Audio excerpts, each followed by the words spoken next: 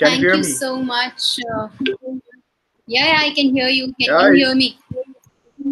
Yes, yes, yes. Loud and clear, ma'am. Loud and clear. Thank you so much. First of all, thank you so much for accepting our invitation. You are a very busy person, but still you are able to give us some time. I mean, we are really fortunate. And pleasure is mine, Dr. Anirudh. And just love interacting with young people. And I'm hoping that this discussion, this just does not remain like a lecture, but it turns out to be an interactive exercise between me and all the people who are very graciously attending this event. Indeed, indeed. Thank you so much for your positive words. We'll start in 1 minute. Sure.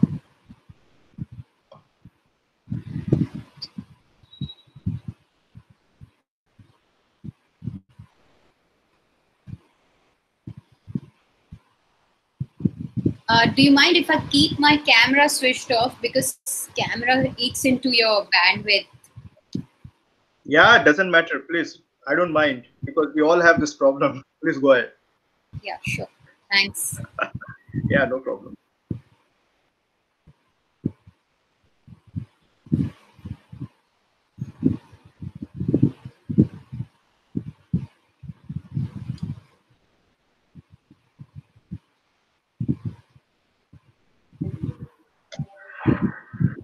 Good afternoon, all of you. This is your host once again, greeting you to this yet another uh, exciting and wonderful session of Dot Talks webinar series. My name is Dr. Aniruddha Babar, and today we have a wonderful guest with us who has graciously accepted our invitation, and she is Advocate Kanishka Tyagi. Let me just give a brief introduction about her. Advocate Tyagi is currently heading Business Strategies Department of Legum Amicuss, a young dynamic law firm having offices at New Delhi and UAE. Ma'am has executed and advised both foreign and domestic companies on transactions related to private equity, investments, real estate acquisitions, corporate restructuring arrangements, commercial contracts, and secretarial matters.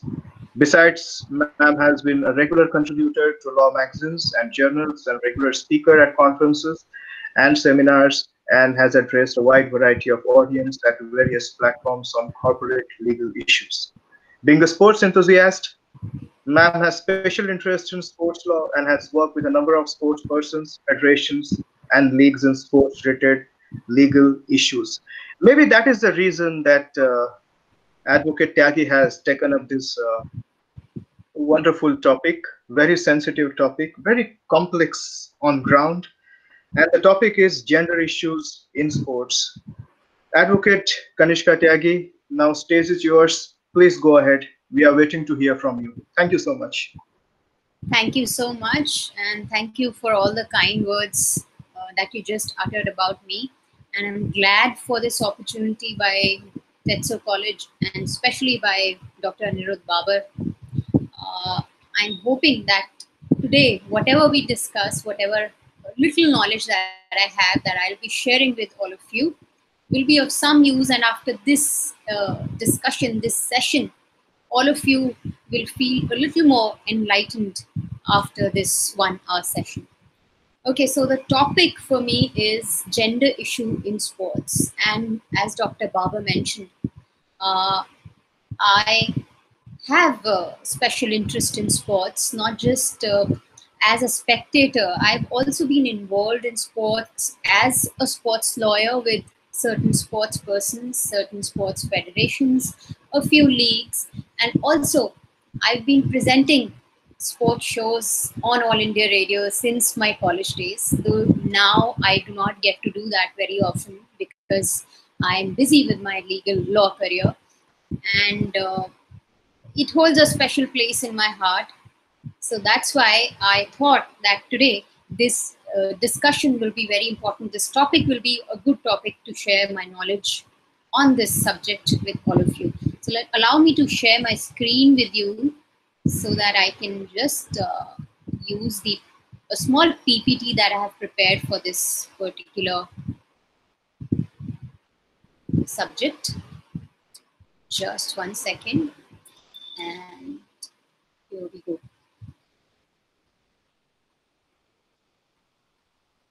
Uh, Actually, I'm slightly new to Google Meet.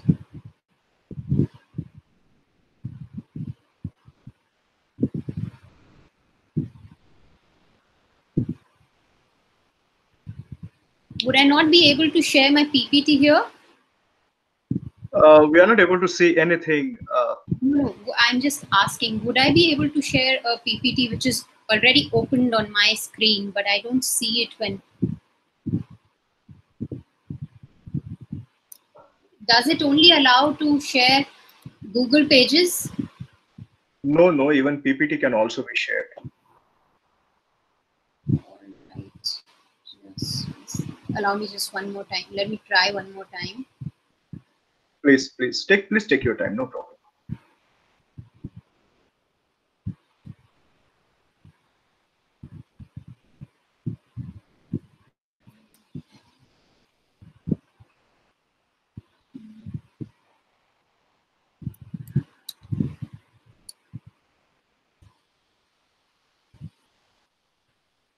Maybe now I can. Okay, still I cannot.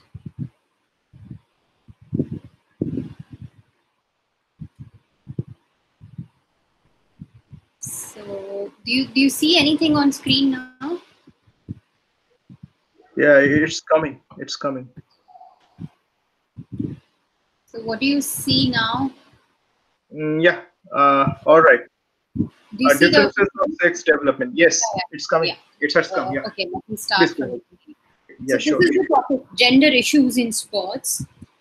So, first, to understand or to talk about this topic, obviously, we need to see what is gender, in what sense gender is understood when it comes to sports.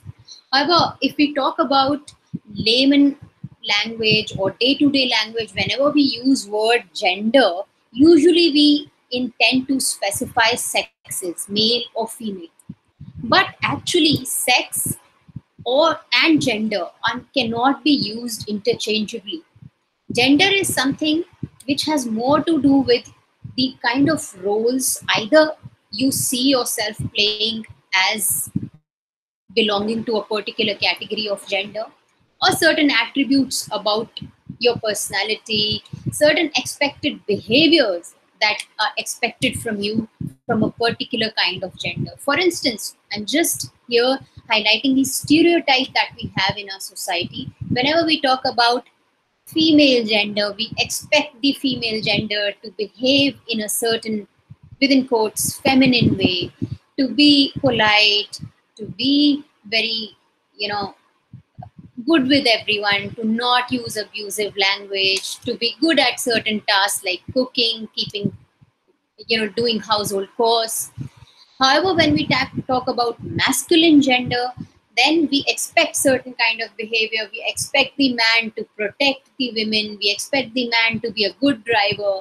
And there are certain kind of roles which we expect from a man. So these are the stereotypes with which most of the people in our societies across countries, across continents, the people grow up with these beliefs. People grow up with these stereotypes that certain kind, there are only two genders or two sexes. Here I'm using it interchangeably.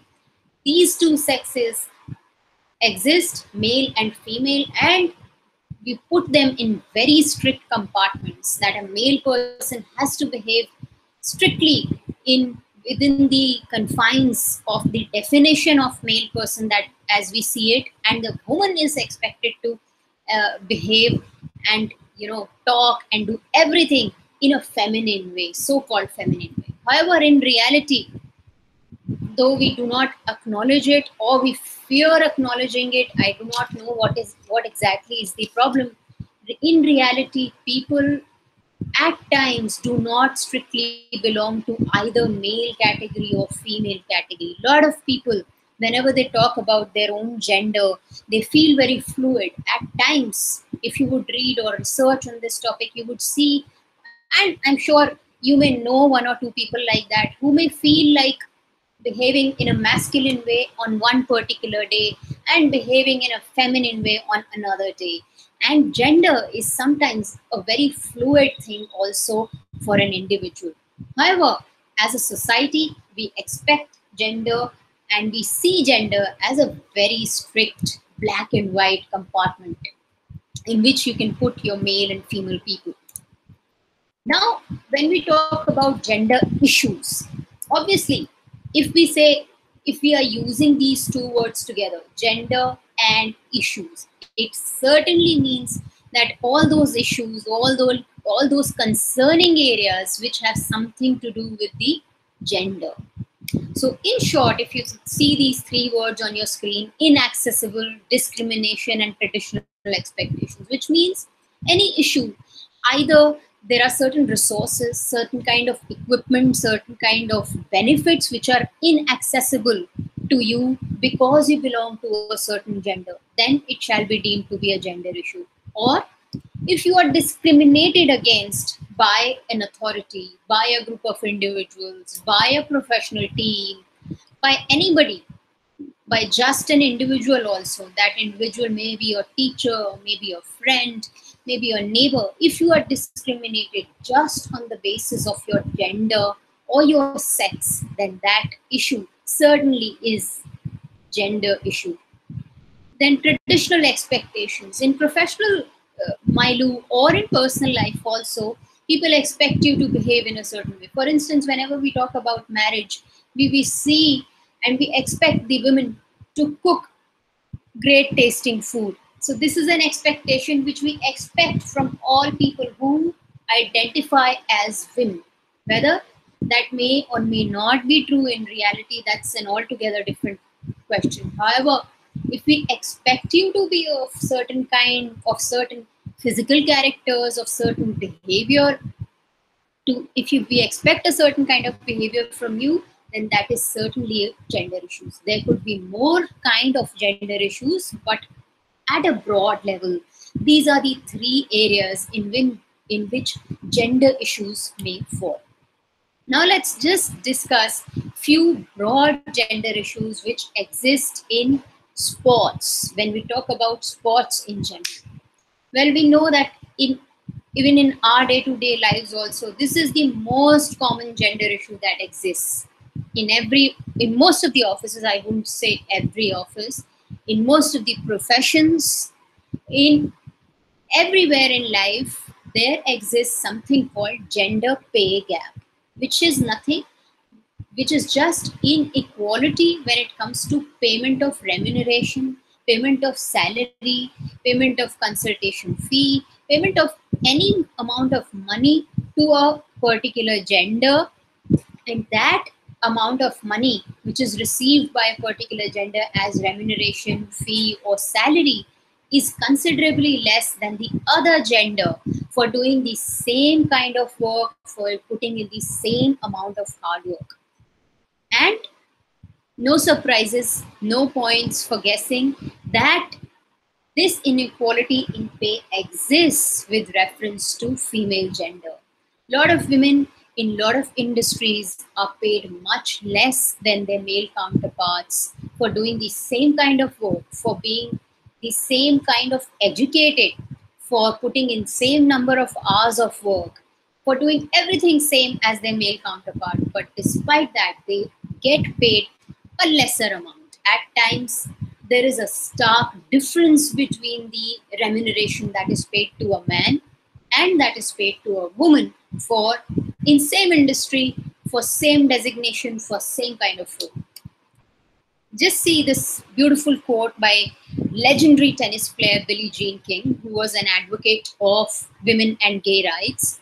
Everyone thinks women should be thrilled when we get crumbs, and I want women to have the cake, the icing, and the cherry on top too. I love this quote because I would like our society to be like that, that women can also, just women can also a day, there should be a day when women can be gender neutral, when they are seen as just persons, as just individuals performing their tasks and not as women. And when they are seen as just individuals performing their tasks, doing their duties, then I feel that there will be a day when then they can have their cake, icing, and the cherry on top too. Why Billie Jean King said these words is also in reference to the inequality in payment that existed at that time in tennis world. Women were paid much lesser amounts than their male counterparts, male tennis players. So she started this whole fight, and we all know about this famous match called Battle of Sexes. However, I'll not go into the detail of Battle of Sexes. So moving forward, let me just explain to you and try to bring home this point that how stark difference there exists, how stark gap exists there between the salaries or remuneration in Indian cricket. We all know Indian cricket is a huge industry. It's a multi-million dollar industry. We were the first country to start a league in cricket. We all know Indian Premier League. Despite this COVID era, IPL is such a big phenomenon that we could not postpone it to next year or maybe after that year. Something as big as Olympics has been postponed, but IPL could not have been postponed because there are huge amount of money that is involved. Obviously, not as much as Olympics, but having said so, IPL is a biggest thing that exists today in the world of cricket, and we know that a lot of players in India and abroad also, they get paid by their league owners in crores. They're paid in the huge amount of money, despite the fact some of them are picked from grassroots level, some of them are picked from domestic circuit in India. So let's just take a look at the salaries of our stars of Indian cricket. So there you see few columns which say A plus, A, B, and C. These are 4 grades actually, which BCCI, Board of Cricket Control in India, which regulates entire cricketing world in India, that has come up with these 4 categories. So players are bracketed in these 4 categories: A plus, A, B, and C, and depending on their level of expertise, depending on their experience, depending on their performance. And once you are put in one particular bracket, your salary also, annual salary also depends on that bracket. So the first bracket, as we can see on our screen, is A plus or A positive. Positive is a wrong word these days, so I'll just say A plus. So Virat Kohli, star player Virat Kohli, Rohit Sharma, ace bowler Jasprit Bumrah. These are a few players which are in A plus category, and they receive something as high as 7 crores a year for playing for India. Then you have other brackets: 5 crores, 3 crores, and 1 crore. Here, I just would like all of you to pay attention to grade C. People falling in grade C also get something as high as 1 crore rupees per year. And who are the players who are put in that bracket? Washington Sundar, Shardul Thakur, Navdeep Saini, all new, all promising kids. They are aspiring players. They are not established players. They've shown that they have potential, and that is why they've been, incentivized by being paid 1 crore rupee, so that they can hone their talent. They get more opportunities to show to world and to India that they deserve this money, and they can tomorrow become someone like Virat Kohli or Rohit Sharma, and tomorrow they can proceed to A plus grade. Not just in terms of money that they receive, but also in terms of the performances that they show. So these are new 3 names that I've picked who are really new to world of cricket as far as international cricket is concerned. And they've shown that they have potential, but they've not played a lot of cricket. Now let's just have a look at Indian female cricketers. How are they paid? So for female cricketers also, there are 3 brackets, A, B, and C. But the premium most bracket, that is grade A, that is paid something as less as 50 lakhs of rupees. Our star cricketers, I'm sure, even if you have zero interest in cricket, even if you have zero minus interest in female cricket, then you would have heard these names: Harmanpreet Kaur, Smriti Mandhana, and Poonam Yadav. These are star players. Harmanpreet Kaur is captain of T20 team of India. Harmanpreet Kaur is an Arjuna awardee. Smriti Mandhana was in news a couple of years back, although for all the wrong reasons. She was in news because of her cute smile. But the girl has shown that she has great potential.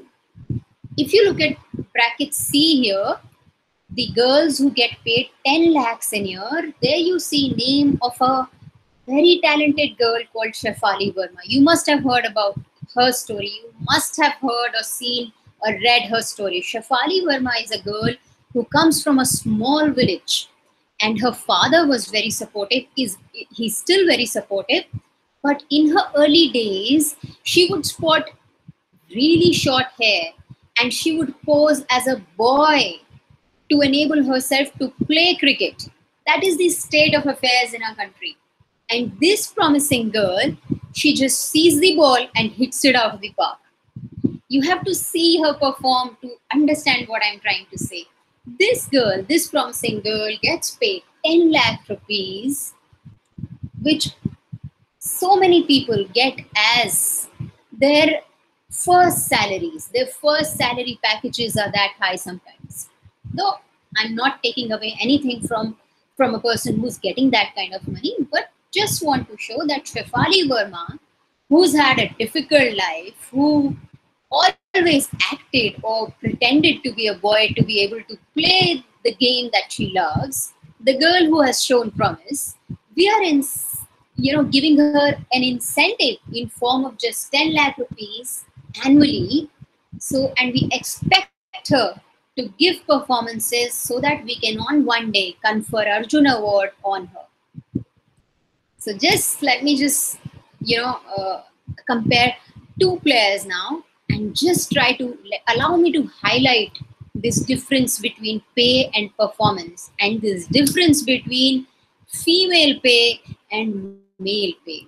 So this star player, Harmanpreet Kaur, and this is a few statistics about her. She's played 99 one-day internationals, 114 T20 internationals. She's scored more than 2,000 runs in ODIs. Her highest score is 171.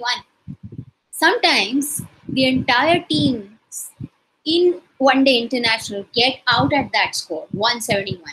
103 is her highest score in T20 match, and she's the first Indian woman to play in Big Bash League. Big Bash League is a league which is being organized by Australian Cricket Board, and it is a league similar to IPL, but no points for guessing. It's a league only for women players, for women teams. Here you have another promising talent called Washington Sundar. He's played one ODI and he's played 23 T20 international. He's taken 19 wickets and one ODI wicket. So this guy has shown promise, but is very new. And let me now go back to this table here. So Washington Sundar gets 1 crore a year, and Harmanpreet Kaur, the star, gets 50 lakhs a year. So Harmanpreet Kaur is almost like a veteran player now. She's now a mentor to the younger lot in her team. For someone like Veda Krishnamurthy, for someone like Shefali Verma that we were talking about, she mentors them as their captain and as a senior player in dressing room. Washington Sundar is a baby in cricket. He looks up to, I'm sure he looks up to someone like Harmanpreet Kaur. He gets paid. Please do that math. How many times, what is the difference between 50 lakhs and 1 crore? It's double, exactly double, right? So here I just wanted to highlight that how deep rooted this problem is, that we are not willing to pay a decent amount to our star cricket women players. Just see a few things here.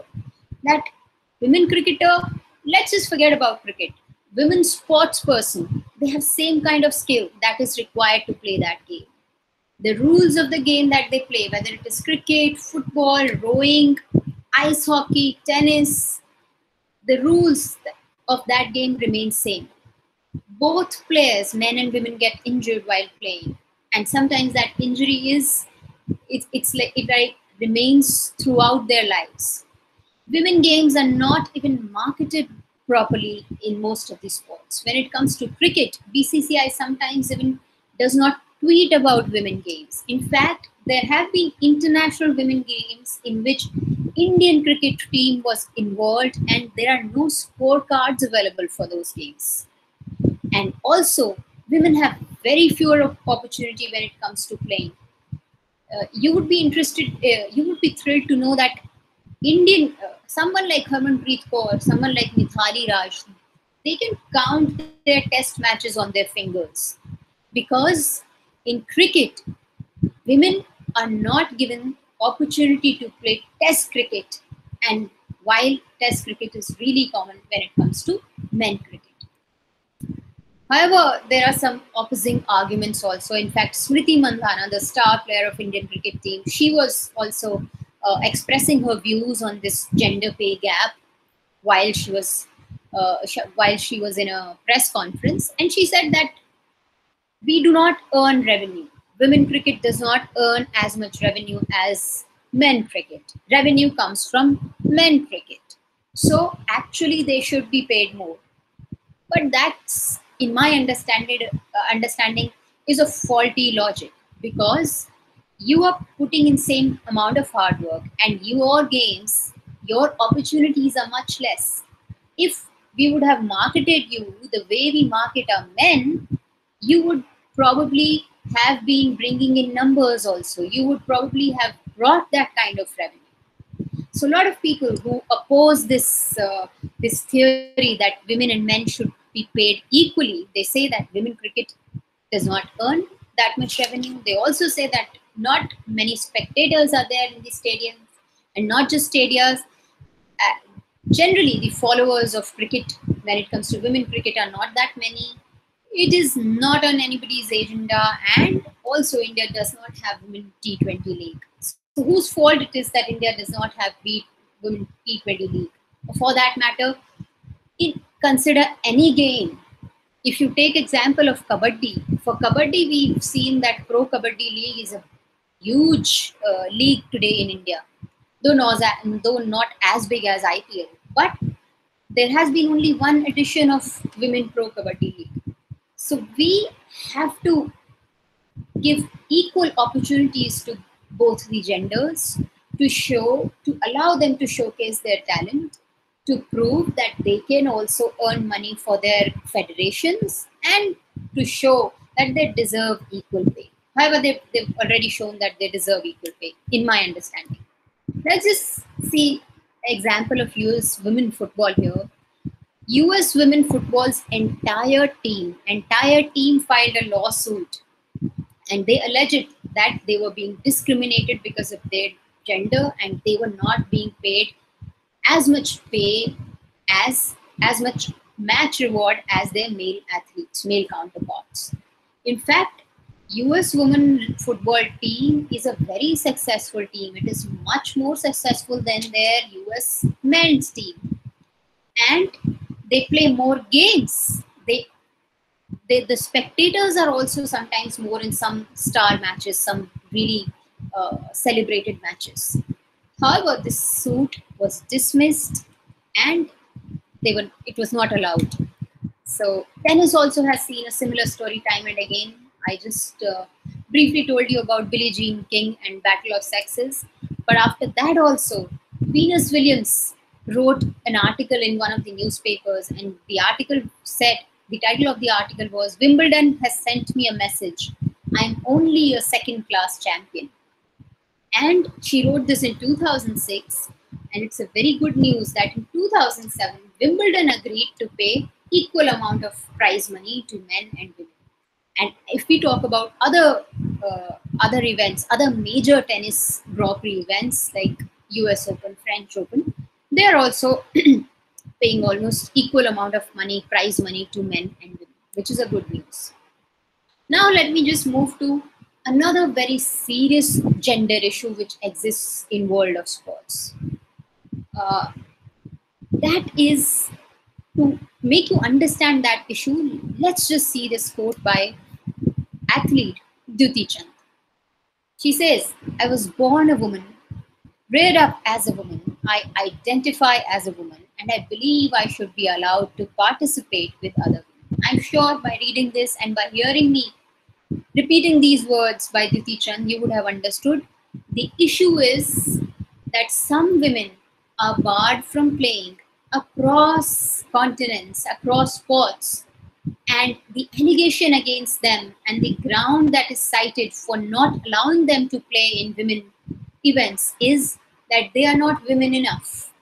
I'm not sure on what basis federations, Olympic Committee, Olympic Association arrived at that definition of being a woman, but they are told by some people in power, that you are not woman enough and you have a competitive advantage over others because you are of certain physical attributes, because you have certain hormones in your body which do not allow us to identify you or to categorize you as a woman. So Duti Chand faced this problem. However, in the end, she won that case and she was successful, and that is why we see her bringing medals and accolades for India. So let's just understand Duti Chand's curious case. So there is this term called hyperandrogenism. Heavy word, very very heavy word. In short, I will tell you what it means, but let me just give you background that Duti Chand is an athlete and she was allegedly barred by not just Indian Athletics Federation but also World Athletics from participating in athletic events, and on the ground that she is not woman enough. Let's just see. Whatever I'm speaking, those points are also on the screen so that you do not miss anything. So, Athletics Federation of India, they got Duti Chand tested for testosterone levels under pretext of doping tests. And this is very interesting here. They did not even tell her that we are doing something called sex verification test on you. She was told that we'll do a doping test, and then they gave some kind of excuse, and they said we cannot take your blood, so we'll have to do an ultrasound, and it is nothing but a doping test, which is very normal for any sort of player, because under NADA and WADA rules, you are supposed to appear for all the doping tests that you are asked to appear for.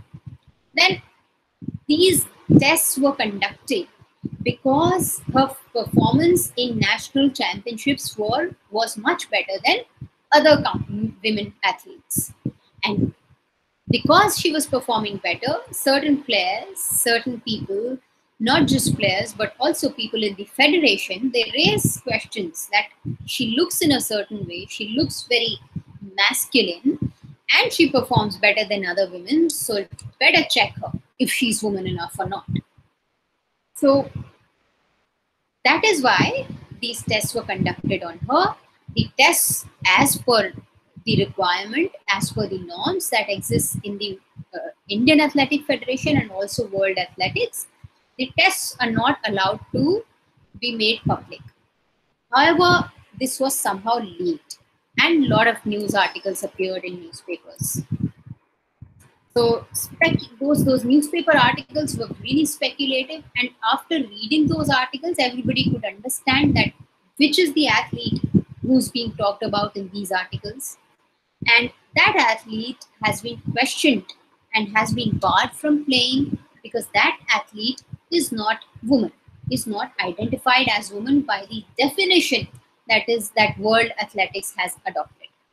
Then she was, after those tests, provisionally suspended, and the thing that led to her suspension was high testosterone level. Testosterone is a hormone which is usually found in higher higher quantities, if I can use that word quantity, that is found in higher quantities in men generally.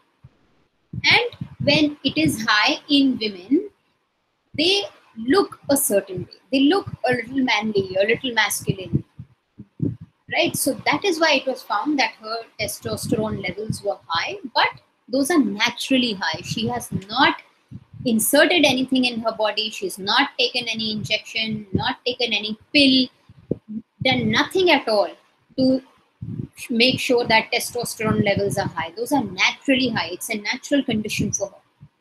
Duty obviously challenged this decision with Court of Arbitration for Sports at Switzerland. Court of Arbitration for Sport is, you can understand it as the Supreme Court of Sport.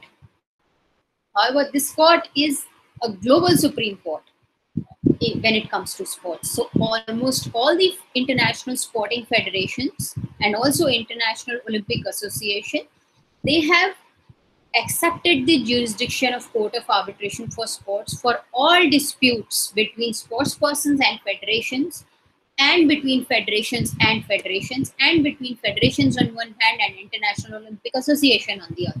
So primarily all kind of sports disputes, after they are decided between internally within the federation, within the particular sports federation, they are then taken to Court of Arbitration for Sport. Either the player who's involved in the dispute or the federation who's involved in the dispute, either of these two people, or the International Olympic Association. Any of these parties may approach Court of Arbitration for Sport and ask them to arbitrate that particular dispute. This Court of Arbitration for Sport is in Lausanne, Switzerland. So we know that there are two categories in which athletes are allowed to participate, female and male. And these two categories exist because there is a difference between the physical attributes of these two sexes. Males obviously are stronger, and they are stronger, it is said, because they have endogenous testosterone. Endogenous testosterone means naturally the testosterone in body of a male person exists naturally. And hyperandrogenism bars females from participating in female competition. And there is a level you see on your screen in second point, 10 nanomole per liter. So if you have testosterone in your body, if you are a female, and you have testosterone in your body more than 10 nanomole per liter, then you shall not be allowed to participate in female competitions as an athlete. And it is the athlete who has to prove that I have not taken anything externally, either a pill or an injection, to increase this testosterone level in my body, and it does not confer any competitive advantage to me over others. Now, we see certain points on the basis of which duty challenged this decision by World Athletics and Indian Athletics Federation, that it is clearly discrimination if you do not allow a person to participate because of high naturally existing testosterone in the body. Then you should not allow probably a person who has bigger hands in cricket, or maybe who's very taller than the normal human beings in NBA, in basketball, or maybe a bulkier person, normal persons in shot put, or maybe a person who has lighter body, or maybe flatter hands, bigger hands in swimming. So this is natural physical character and natural gender. So if you have different set of rules for a particular thing which exists naturally, then it is obviously discrimination. It does not lend any advantage. That was her argument. That was Diti's argument. And another thing that, another point that she raised was that there is no study, no scientific backing to back this fact or to back this argument that if you have higher level of testosterone in your body, it will give you performance advantage over other people.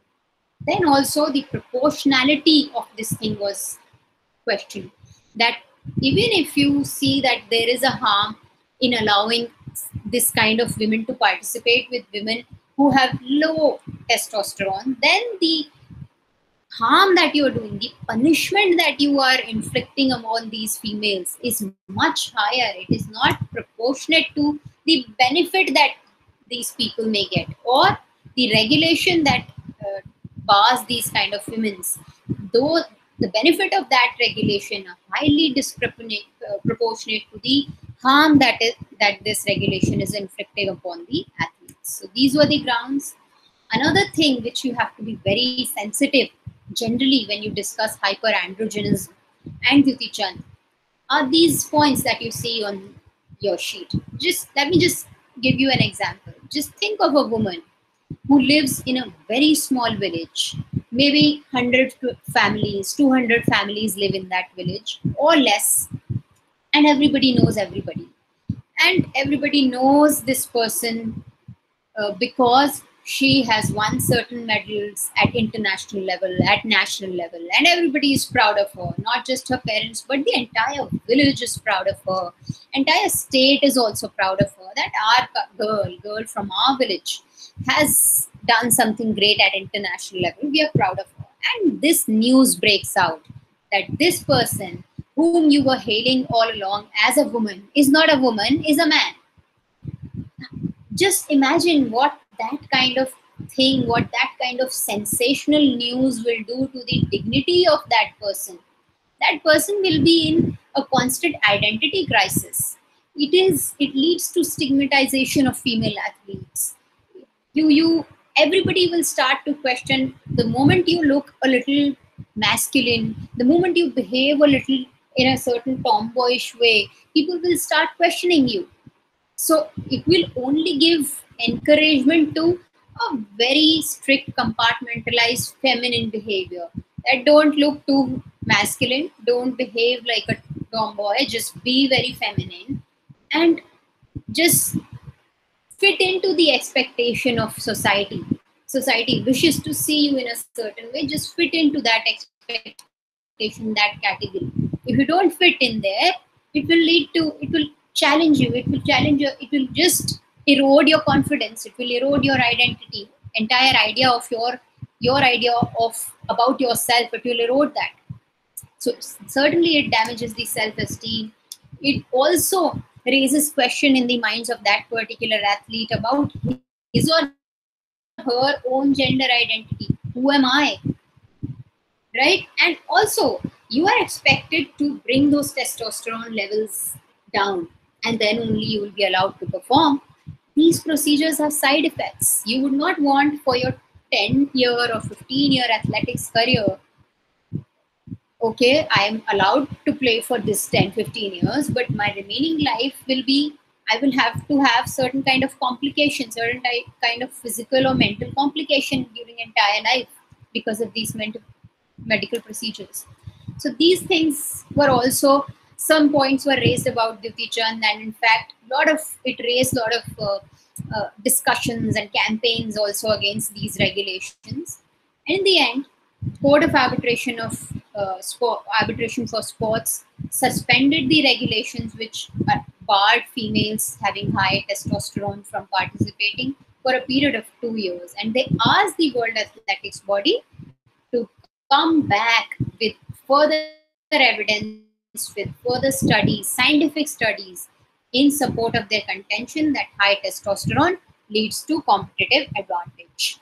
However, after 2 years, that 2-year period expired in 2017. World Athletics did approach CAS again, but that matter was settled and it did not proceed further. And these regulations were suspended. Also, why these regulations were suspended? Because World Athletics told CAS that we are just doing away with this particular regulation, but we'll come up with an amended regulation for this particular problem only, and we'll also come up with further scientific study. So they changed the rule, and this rule was changed in April 2018, and this rule also targeted certain kind of women. So here, before I move to another case, similar case, of another athlete, a celebrated athlete, Caster Semenya. Just read this quote by Caster Semenya. For a decade, IAF, which is now known as World Athletics, has tried to slow me down, but this has actually made me stronger. The decision of Cass will not hold me back. So these were her words when she lost the battle before Court of Arbitration for Sports in a similar case like Duty Chand. So let's just see what were the issue that Caster Semenya faced. So her problem relates to something called differences of sex development. So what is differences of sex development? I'll come to that, but first the regulations. World Athletics, as promised to CAS, they issued new regulations in place of hyperandrogenism regulations. These regulations are called differences of sex development, and these were implemented actually in 2018. But due to this court of arbitration case between Caster Semenya and World Athletics, it got postponed and finally got implemented in 2019. So these regulation, DSD regulation, they govern eligibility of women with differences of sex development and testosterone of more than 5 nanomole per liter to participate in certain athletic events. And those events are 400 meter, 800 meter and 1500 meter. Now here you must note that Caster Semenya faced sex verification test prior, much before Duty Chand case. And then she was allowed to participate, to continue her participation in athletic events and then Duty Chand filed a case in Court of Arbitration. So Caster Semenya meanwhile was participating. When World Athletics could not win the case against Duty Chand, they came up with this DSD regulation, and this DSD regulation was devised by World Athletics, specially keeping in mind Caster Semenya, because Caster Semenya runs 400, 800 and 1500 meter events. So it was said that these regulations directly target Caster Semenya. She is a celebrated athlete. She performs much better than her competition. So people with differences of sex development do not fall in the traditional categories of gender. So either the hormones or the genes or the genitalia, that is slightly different from male and female. Sometimes it is a mix of both male and female characteristics. And such people are also known as intersex people, who have certain qualities, certain attributes, genes or reproductive organs or hormones of both the genders, male and female. And when there are people who have certain DSD disorder, as they call it, they have high testosterone level, which World Athletics believes gives them advantage over other athletes. But this advantage, in opinion of World Athlete, exists only when that athlete participates in women events. That means, in short, only when that athlete is a woman. So there is a requirement. You can still participate. You may, in athletic events, you may have DSD disorder, as they call it, but you may still participate. However, there are 3 conditions that you have to satisfy. That you agree to bring your testosterone levels down less than 5 nmol per liter.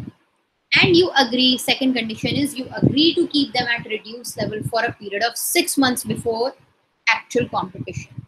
Third condition is you need to have a legal certificate in your hand which identifies you as a woman or as an intersex. So you can declare to the world, I am intersex, I have more testosterone level, but I am agreeing to go through certain medical procedures and I'll bring down that level. And I'll keep that level down for 6 month period before the competition and during the competition also. And then they will allow you to participate. Caster Semenya said, I will participate the way I was born. I will not do anything to my body. I have a right. I was born certain way. I am not going to change that. Now, when this case went to CAS, a lot of witnesses were examined. In fact, Duty Chand also gave a testimony and she explained in detail that how what kind of horrible experience it was for her when this news broke out in media. And you know, India is legendary when it comes to media trial, when it comes to leveling allegations against any person, and when it comes to breaking self-confidence of a person by declaring that person guilty of something, despite the fact that that case has not gone to courts. People have courts or judges or caste judges have not applied their minds to that particular subject, but people declare that person as guilty and they call names. So Diti Chand explained in greater detail that what was it was a horrific experience for her to be you know, it was alleged that she's a man and she just dresses as a woman. And then she also declared in later years that she's in a same-sex relationship with another woman. Then also questions were raised. However, that's a separate story. So when this matter reached CAS found that DSD regulations are discriminatory, but these regulations are necessary, these are reasonable, and these are proportionate if you want to achieve the integrity of female athletics. I don't know what do they mean by integrity of female athletics, as if DSD people or intersex people are destroying the sanctity of being a woman. So they said it is necessary, but these regulations are discriminatory. So Caster Semenia's case was dismissed. That is very unfortunate. But here I want to point out the spirit of this lady. That is why I mentioned this quote right in the beginning before telling you the case of Caster Semenya. That this has actually made me stronger. Decision of CAS will not hold me back. See these words. What kind of a person Caster Semenya is? Really strong, really spirited. In 2019, she said, that I'll move to football. And she did try her hand at football. And in 2020, she said, okay, do not allow me to run 400 meter, 800 meter, and 1500 meter runs, but I shall continue running in your face and I shall run all the events less than 400 meters. And Tokyo Olympics have been postponed, and she will have to qualify for that event. But the spirit is she's not ready to accept whatever you are giving to her, the injustice that she's met with. She's not ready to accept that. She's taken that in her stride and is ready to bounce back. Similar to Diti Chand. After that CAS decision, she won it. Luckily, with the help of all the legal help that was extended to her pro bono by a Canada-based law firm, she announced to the world, it is a big thing for a girl from a village, a small village. She announced to the world that she is in same-sex relationship, and she's continues to live with her partner. Her own family, her own sister created a lot of problems for her when she announced this, when she came out. So this is the kind of spirit that these women have. They've struggled throughout their lives. Shafali Verma posed as a man to play, just to do what she loves doing. Diti Chand and Caster Semenya, after creating history, Diti Chand has had a series of national championship records. And similarly, Caster Semenya, she wins almost everything whenever she appears. So these are women of really strong character. They will not bow down. We'll have to change. So here I want to see 3 names on your screen. And these are very important names. Catherine Switzer, Jock Semple, and Thomas Miller. It's a small incident. I'm sure some of you know about this. This is the picture of that event that I'm talking about. This girl with bib 261 is Catherine Switzer. She tried to participate. She was the first woman who participated in Boston Marathon.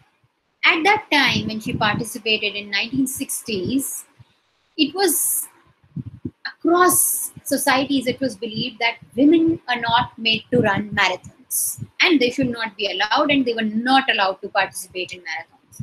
But this woman, Catherine Switzer, she used to sign her name as KV Switzer. She entered posing as man again, and she was allowed to participate. because people thought that she's a man. But when she appeared there, people could see that she's a she and not a he. And then a person called Jock Semple, whose name appears here second, he was one of the officials of the Boston Marathon. He tried to push her out of the marathon. He did not want her to participate. But this gentleman, this bulky gentleman with bib number 390 called Thomas Miller, pushed Jock Semple out of the path and made sure that this girl, Kathleen Switzer, continued her marathon journey, remaining marathon. So here, I would just request, there are people like Jock Semple and there are people like Thomas Miller also. World will be easy for all the Catherine Switzers if we behave like Thomas Miller and not like Jock Semple. So that's the end of my presentation for you. And I will leave you with that picture. That's a beautiful picture. A woman, Catherine Switzer, trying to do against all odds. And few people stopping her, preventing her. But a certain support also exists. And that is true for everyone. All the women in sports also. True that there are women who are doing things which do not fall within the category strict compartments that we want our women to be in, but still we are doing it. A lot of women are doing it. When I say we, I mean women in general. And people oppose women, but support is also there. And people who oppose, don't be Jock Semple of Catherine Switzer, please be Thomas Miller. That's the end, and I would be happy to discuss this with all of you if you want to discuss. Thank you so much, ma'am, for your enlightening presentation. I expect some questions from you guys.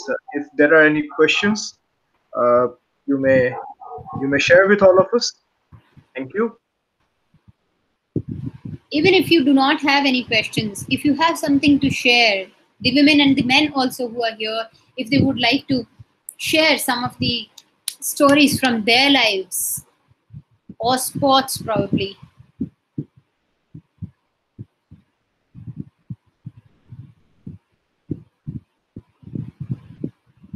Okay, while we get questions, let me just tell you that just an idea here, that can we curb this? Can we prevent gender discrimination in sports by devising and implementing a law against this? Can we do that?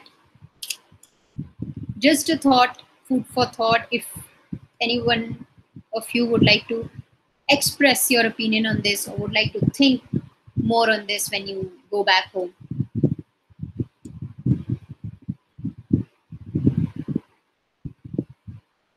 Interestingly, we have something called National Sports Development Code in our country, which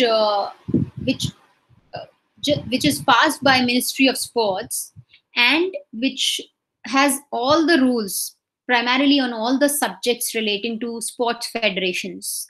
It also talks about harassment of women because they are women. So you cannot harass. If you are a national sports federation, it is your responsibility to stop harassment of women because they are women. But this National Sports Development Code 2011 also does not talk about anything on gender issues. Okay, ma'am, there is one question which is coming from Avive. She is saying, thank you, Kanishka, for bringing a very unique perspective of looking at gender. When it comes to the payment of grading to the players in India, I think it is much beyond the gender difference. How it is to do with intersectionality of gender, caste, race, and much more. She has taken up a very broad view. Can you please? Caste, race, and much more. I'm not sure. I am actually not sure if players are categorized by sports federation in the pay brackets based on their caste or race. That can very well happen in India. Yes, we've seen that there is a lot of racism in India, and sports persons also face that bear the brunt of being from a certain region, or probably belonging to a certain race, certain ethnicity, or certain caste. That could be true. However, right now, when I think about it, that may be true. But just compare the numbers that I gave you. Despite all the race and caste and other issues on which the payment depends for a sports person, there is a stark difference between Harmanpreet Kaur's experience and Washington Sundar, right? So i- that is true that a certain player may be put in a bracket because he belongs to a certain caste, because he belongs to a certain region also. But generally, when you compare women and men, all these issues, all these categories of caste, race, and regionalism, these just get blurred, completely get blurred down. And only thing that it comes to fore is either you are a man or a woman, and there is a stark difference just because you are a woman and a man. That is true that every issue is not that simple as it looks out to be, but here, because we were discussing specific issues, gender issues, and gender issues, as we've seen from our experience, and as we understand those gender issues, those have existed primarily, and uh, because of bias of our society against women. So, but that's a very good point that you've made. I hope I pronounce your name rightly, Abhiboy. That's a very good point. But here we were restricting ourselves to discussion with respect to gender issues only. That is why I tried to highlight that difference. Okay, thank you for your answer. Now I have a question for you. I have made certain observations. Actually, I was also a sports person. I was into boxing, and so I have seen the world inside the ring as well as outside the ring. So, on my experiences, I just want to share something with you all. Let's see, female athletes, as we know, they are involved in an eternal fight for their rights, a fight that makes several of them go as far as to give up on their dreams. You know, you have taken some examples, okay, right, from teacher and then Caster Semenya, so on and so forth. Then the problems are countless. So women are objectified by fans, then commentators, and even coaches, because people look at women's sports as a showcase for their pleasure. Female athletes have to deal with sexist comments coming especially from men who think these female athletes are not strong or talented enough to perform well. So basically, this entire gender issue is not only limited to the discrimination in case of pay packets, but there are other angles also. Rather, the main psyche is reflected. It's coming out very openly, right? When this gender issue is coming up. So, how do you look at this gender issue from completely broader perspective, from the perspective of the spectators, from the perspective of fellow sportsmen? I'm talking about sportsmen. How sportsmen, look at this issue which a woman sports person, they are facing. How would you see that? Well, that's a very good point that you raised, Dr. Babar. That's true. Everybody, whether it's spectators or the support staff or the general officials related to that particular sport, everybody has a certain kind of bias towards a particular gender. And when you mentioned objectification of women, who can forget cases of Maria Sharapova and Sania Mirza? Sania Mirza, as we all know, there have been some fatwas by her community clerics against her for wearing certain kind of clothes on court. And despite knowing that every woman player has to wear, and that is very comfortable when you're playing if you sport that kind of sports uniform. So we've seen that there has been objectification of women by from all quarters. And when you mentioned that how do sports men see sports women, here something really interesting happened in Australia. That in Australian cricket, the difference between prize money of women and men were very huge. But Australian men, the Australian cricket men's team supported women throughout in their fight for getting equal prize money. And that is what how sportsmen also see. If you have opposition, you also have support. Just like life, we meet men as women. We meet men who are just horrible. But at the same time, meet men who are quite supportive. So that's how I see it. That yes, women uh, are being objectified. They have a lot of they have to face a lot of issues from all the quarters, spectators and support staff and sports fellows players also. But there is support also at the same time, and that is the main point. The mentality of a society has to change, and when that changes, everything else will fall in place. That's correct. I mean, it's at the end, everything reduces at the level of psychology, mentality, your cultural upbringing, social upbringing, and how open you are to the change. Thank you so much. I have one more question. It's about the you have spoken about gender verification test. I just want to understand the constitutional aspects involved in that. So, as a practicing advocate, what is your take on it? Absolutely, very good point. That it's a direct invasion of my privacy. Because, and also, if you would see, it is also discrimination under Article 14, isn't it?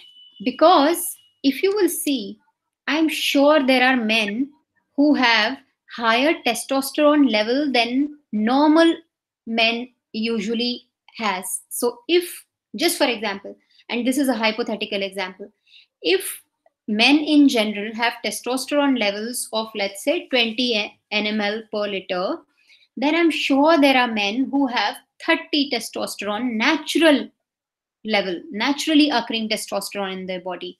You do not ask those men to appear for sex verification test or for any kind of test for that matter to prove that it does not give them competitive advantage. But for a particular gender, you have this test. So this is certainly, you are being discriminated because of being belonging to a certain gender. So this is discrimination based on gender, clearly. In my understanding, I may be wrong, I may be missing out some points about this, some aspects. But in my understanding, it is not unconstitutional to subject a woman to appear for a certain kind of medical procedure, medical test, because you are of a specific gender. How does law define woman? Law actually does not define a woman, to be honest. But this definition, this moral definition, this has been evolved by the definitions that sporting authorities in the world have accepted or have laid down in their rule books. Just That, to that give you a background here, right, right. that law sporting bodies, these are not law making bodies. They are neither authorized nor capable of legislating any law. But world over, sport is seen to be an autonomous sector, and that is why sporting bodies are allowed to have their own rules, own set of norms for everything, every area concerning sport. So it is not actually law per se, whatever we are discussing, but it is the norms of certain private bodies which are applicable on sports persons. So if you are a sports person, you have to abide by rules of these private bodies. And in India, there have been certain number of legislations in which the authorities of these bodies has been questioned, and it has been asked, and the questions have been raised that these bodies are of such structure now that they should be deemed to be government, state, and not just private bodies. And not just in India, there have been number of legislations elsewhere also, and there have been cases. Sorry, and in fact, some countries have passed legislation to that effect that these bodies are not private anymore. They have they are autonomous, but they are not private, and they shall be akin to being a state. Okay, thank you so much. Is there any other question? Anybody would like to share something?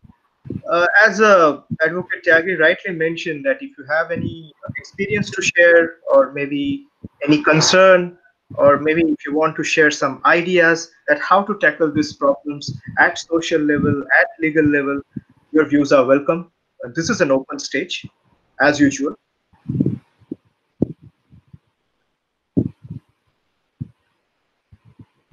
Whenever there are less questions, Dr. Babar, at the end of a session that I conduct, I assume that I was very good.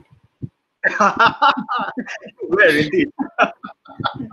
No doubt about that. Well, indeed, I really wish we could have some more time in hand and continue.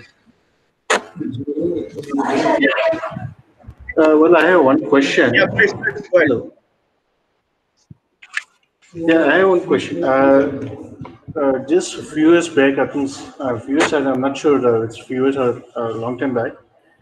There was a case about where Sania Mirza received an award, where, and on the other side, Sana Nanwal had protested regarding why she has been given the award. So, how would the sports federation deal in such kind of situation when it comes to giving awards to a specific person? Okay. So basically, it's like any other organization. It entirely depends on your performances. And Fine? can you hear me? So it's like any other Yeah, yes, I can. It's like any other organization. Awards, rewards, all these are given on the basis of your performance.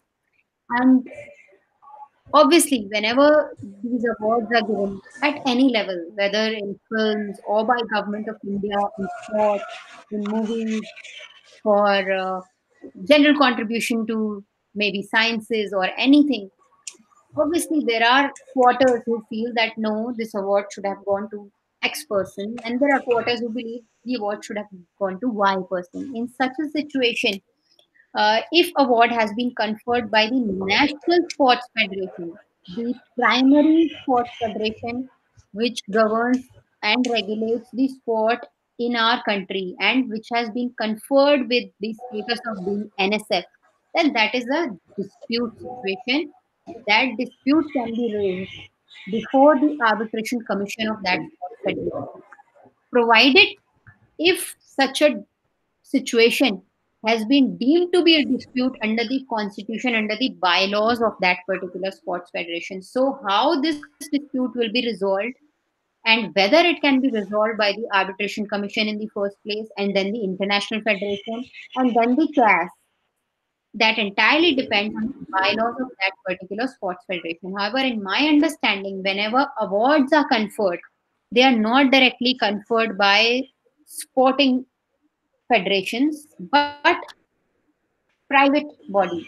Sometimes, yes, sporting bodies also confer, and there is a criteria which is made public before conferring those awards.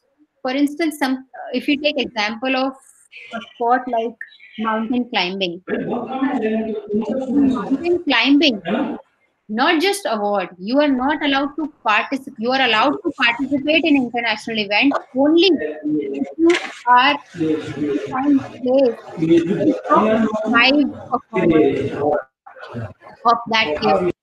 And that top performance, that top ranking, there is a full-fledged written criteria based on which you are ranked. And that ranking system is made public. Every sports person is aware of that criteria. So I'm not sure about this particular controversy between Mirza and Nehwal, but if there existed a criteria which was made public and based on that the awards was conferred, then the dispute could have been resolved. And these two individuals, they belong to different sports. Then I'm assuming that this award was not given by any sporting federation, but either a private body or state government or central government. So it the award dispute will be decided the way any other dispute is decided. However, I'm sure it was just a controversy, and usually sports persons or any person for that matter, whenever they are unhappy or upset about not being awarded, not being recognized, they do not take it, they do not turn it into a legal dispute. They just express their unhappiness over social media. Okay, thank you. Thank you for your elaborate answer. Uh, if there is no more question, let me ask one more question to you, and that is, let us try to visualize what kind of legal solution we can give to this particular problem. Now, see, when it comes to sports like boxing, we know that there is International Boxing Federation, then we have Indian Boxing Federation. So, whatever the rules and regulations which has been framed by International Boxing Federation in terms of selection criteria, in terms or maybe weight criteria, categories, so on and so forth, required to be followed by Indian Boxing Federation as well. So, when it comes to the change, right? So, I think that should come at the international level. Okay, so I just want to know: is there any movement like that which is going on in any part of the world regarding protection of the rights of the women in the sports, or maybe any gender movement going on in the context of sports, so that which could act as a some sort of pressure, okay, upon those international bodies, in respect to different sports, so they could change their regulations, and then they could make it more female friendly rather than discriminatory. So, are you aware of any social movement, any gender justice movements going on in the context of sports? Well, there are many movements which exist in different parts of the world and different sports also. And when we discussed Duty Chand case, it was a huge campaign. In fact, she was represented without spending any money at gas, which is a very expensive affair. Firstly, it is outside country. Secondly, there is a huge fee that you have to pay at gas. And thirdly, obviously, council fees are also very high. But she was represented without being charged anything, and that was a huge campaign. And similar to that, we've recently seen rowing campaign by rowing team of US, and then ice hockey. So there have been campaigns time and again. And you said that what could be the solution in legal terms if you want to change in India? When we discuss law, that how can we change the system of the state of sports, if you want to change it through the tools of law, then India, the problem lies between state subject and concurrent subject. Sports finds mention in the state subject, state list, but central government, parliament legislates on it because of entry 10 and 13 uh, in central list. They that these 10 and 13 do not directly empower parliament to legislate on sport, but these entries empower to legislate on conferences, international relations. So under these two categories, parliament wishes to legislate a mammoth parent sports legislation which should be applicable across the country, across the sports, on every sports person. But parliament so far has not been successful in doing that, because states keep creating that noise that no, sports is a state subject, we should be empowered to legislate on it. So there has been voices raised in the past by the central governments, different central governments, that sport should be taken from state list to concurrent list, which will entitle parliament also to legislate on sports also. So that is a big problem. And everything, like most of the issues become political issues at some level or the other. This issue has also borne the burnt of being a of having a political angle. So this has been milled in past also. Different sports ministers comes, and this has been part of their manifesto also of some parties, that we'll do something for, we will have a parent sports legislation. There was a sports bill also recently, which was a very comprehensive. Obviously there were some loopholes and anomalies in that, but those attempts have failed because of this issue that sports is actually and essentially a state subject. Wonderful. There is one more question coming from Avive. She is asking, as mentioned in your presentation, gender and sex cannot be used interchangeably. And I observe that you seems to have overlooked on the transgender issue. Mhm. Could you Yes, make a brief I did not explanation? overlook, I did not include it because, yes, there are people who are transgender in sports. For them, if they are only transgender, transgender means you do not identify as the biological sex that is being assigned to you by birth. So if you are a man, you do not identify as a man, you identify as a woman, then you are a transgender and you participate in a male category, then nobody can stop you. But if you undergo corrective surgery and you acquire opposite sex, then your acquired gender becomes your real gender. In that situation, there exists a regulation to that effect. If in most of the federations, in that situation, if you have gone through undergone a surgery, corrective surgery, then you need to have a legal certificate which identifies you as that as your acquired gender, and then you can participate in your acquired gender category. So I did not talk much about it because it allows sporting bodies allows transgenders to participate, and there have been examples in history and in recent past of transgender people participating in sports in their chosen category.